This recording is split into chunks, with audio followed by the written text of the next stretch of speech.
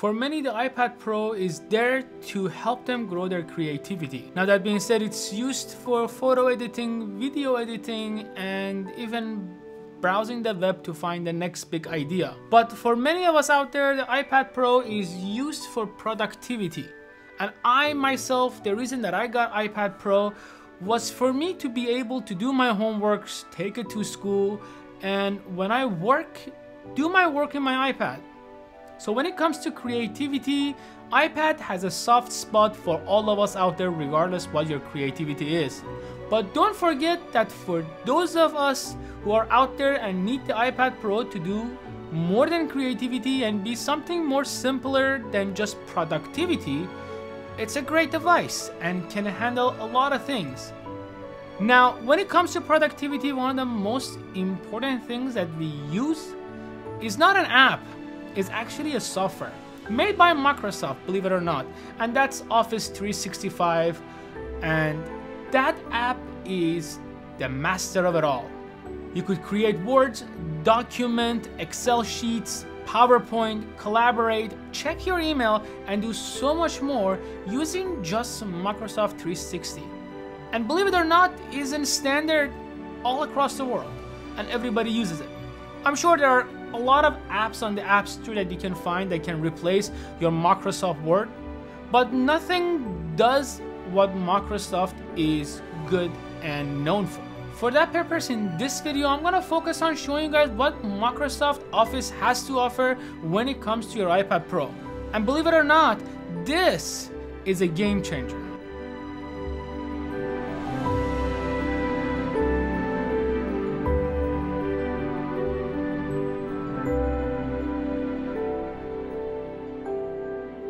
When looking at Microsoft Office, of course, we have all the great apps that comes with it.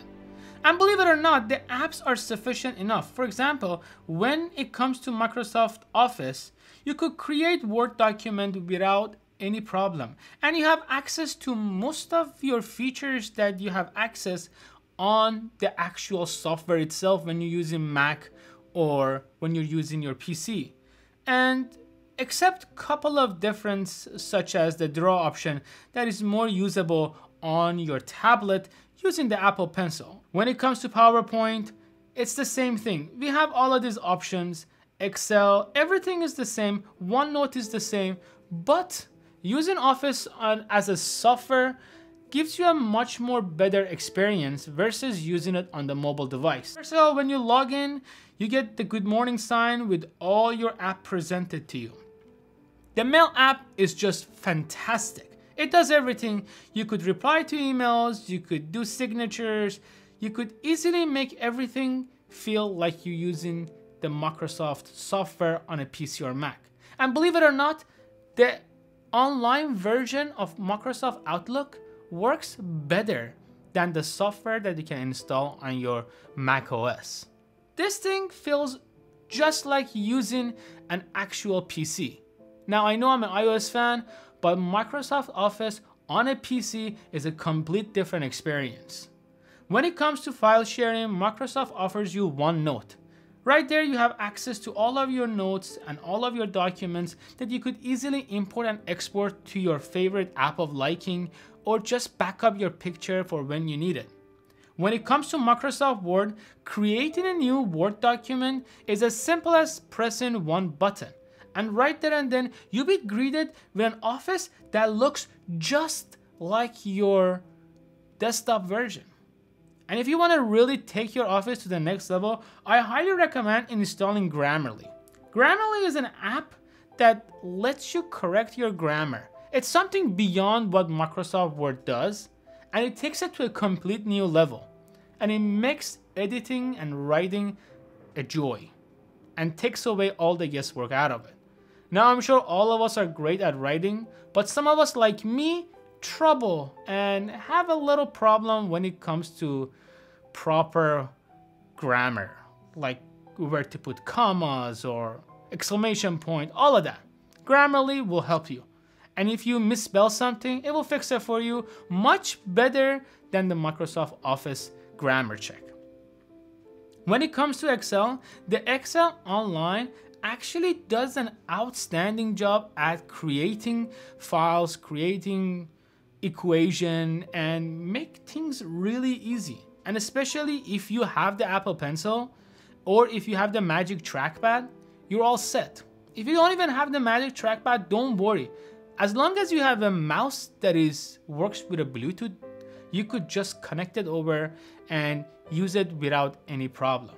This takes all the guesswork out of it, and it just looks really clean, and it looks very simple. Makes editing such a breeze. And you have access to all your insert, such as pivot table, table itself, columns, lines, pie bar, charts, and everything. And when it comes to formula, you have everything: data, review, view, and help. When it comes to PowerPoint, editing your PowerPoint on the actual web version rather than the one that you use on the iPad as a app, this thing is much more powerful, and you can actually do animation without worrying about is it gonna handle or is the app's gonna crash. Because the app itself for PowerPoint sometimes crashes on the iOS version when you add crazy amount of animation to it or when you have a couple of layers. With the app by itself, I don't recommend using PowerPoint. But if you have the web version, you are good to go. You have all your transition, animation, slideshow, and reviews, and you're gonna be good to go. Now, when it comes to OneNote, I'm a great fan of OneNote. And I love the things that you can do with OneNote, especially when it comes to working with your classmate or working with your partners to create something special. OneNote is right there for you. Now, the app version of OneNote does an outstanding job, and I'm not gonna bash it because I have been using the app version for such a long time and I love it. But still, you have some limitation that when you use the web version, you won't encounter those limitations. As far as SharePoint, I don't really use it. Microsoft Teams, I don't really use it, but I know people who have used those two apps with Microsoft Office, and the web version does an outstanding job. This is just a way to let you guys know that Microsoft does an outstanding job, not on the app version, but on the web version of it. Now, I know the Apple iPad is mostly used with people who are doing graphic design or some editing photos or drawing.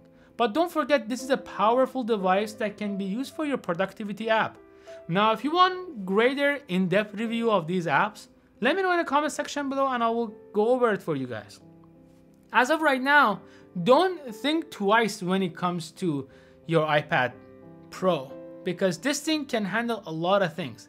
And when you're working on the cloud, on the web, everything is saved, everything is backed up, and there's no problem of crashing.